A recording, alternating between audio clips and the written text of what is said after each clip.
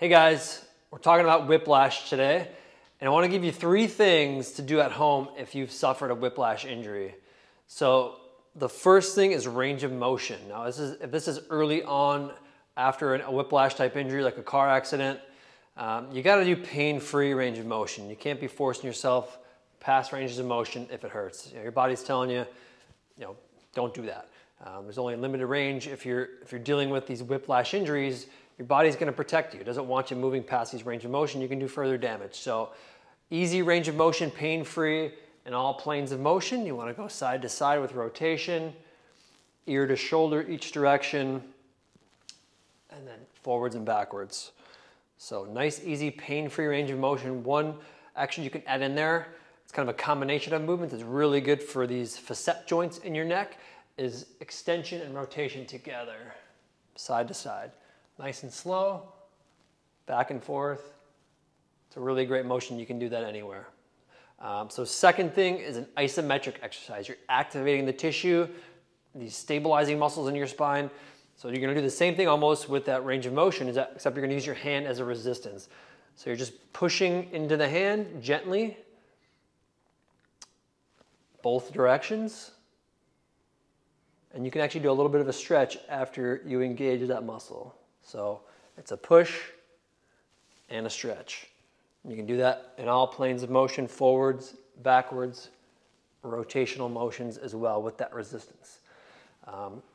Third one here is a chin tuck or an extension exercise with resistance. So the chin tuck is pulling your chin in, almost like giving yourself a double chin.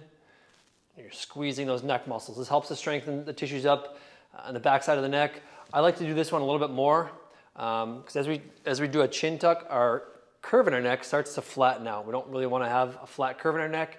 That's a big problem nowadays, especially because we're doing this a lot. So chin tuck's okay. I think this one works a little bit better using your hands as resistance, both hands, and you're going to let your head fall back and relax. So you're pushing into the hands, engaging this tissue in your neck and your upper back because these are the tissues that are holding your head up, and those are damaged a lot of times in a whiplash injury.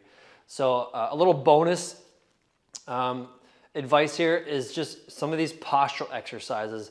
When our posture starts to fail, it puts more stress and strain on these tissues in the upper back and the neck. So if we're using phones a lot, we're sitting at screens, our posture starts to fail, we get really tight through the pectoral muscles, so we want to stretch out these tissues in the pecs, using like a door frame or a wall, opening these up, stretch the pectoral and the anterior shoulder, and strengthening these tissues in the neck and the upper back.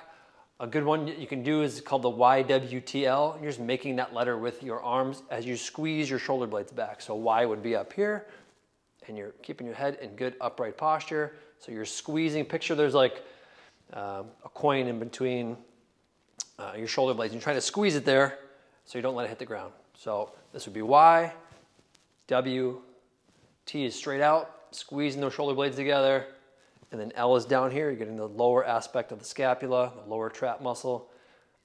You should hold those for about 10 to 15 seconds each time you do those. So if you guys have any questions, feel free to drop us a line, and we'll see you on the next video.